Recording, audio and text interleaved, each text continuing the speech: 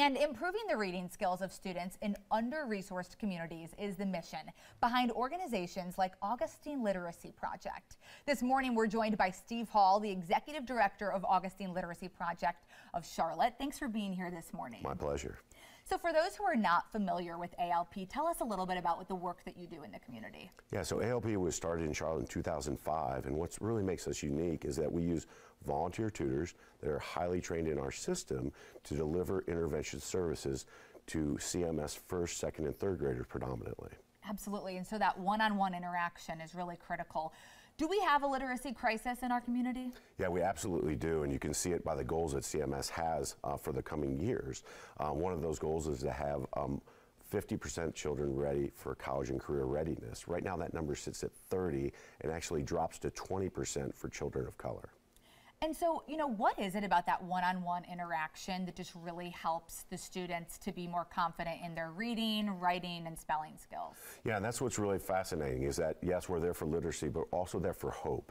And so for a 5-year-old or a 6-year-old to be having one-on-one contact, just like you and I are right now, is incredibly inspiring to them. And not only during that tutoring time, but when they travel back to the classroom, just giving that hope and that confidence that someone's believing and listening to them.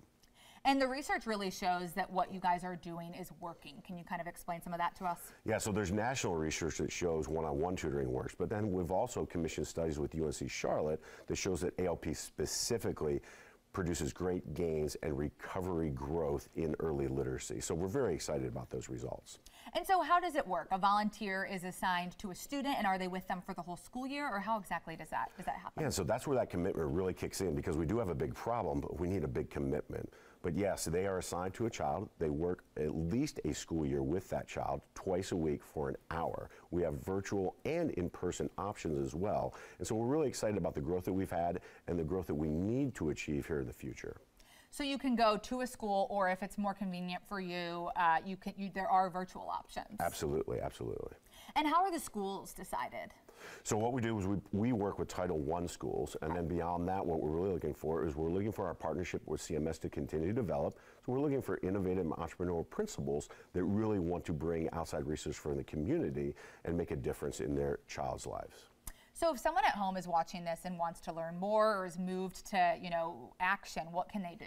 What I would do is suggest going to alpcharlotte.org. We have a Rise and Read on March 27th. You'll hear from community leaders. You'll hear from Dr. Hill as well about the effectiveness of ALP and what we can do together as a community. So that's what I'd really recommend doing. Absolutely. Such important work. And I imagine it's also really rewarding to see the difference that you're making in these kids' lives. Yeah, it's absolutely rewarding. It's also rewarding to see the tutors and people in the community, someone like your mother specifically, who we're going to be profiling in our Rise and Read, and the difference she's made, but also the difference she's experienced herself. Absolutely. I will say that my mom has told me how impactful it's been. So really awesome for these kids to get this one-on-one interaction, and for, the adults who are involved.